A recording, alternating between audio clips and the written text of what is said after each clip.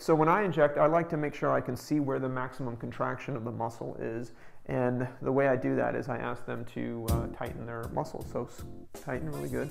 So I can see here, this is the areas that need to be treated, and so what I try to do is I inject areas where I see the maximum wrinkle formation. What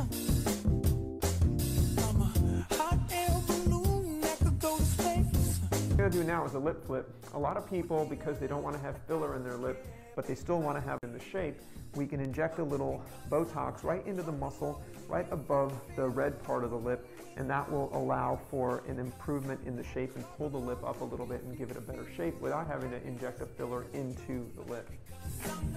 So you can see here, this is the spot right here where you see the maximum contraction, and that's where you want to hit the Botox to get into the muscle. If you feel like that's what you want to do.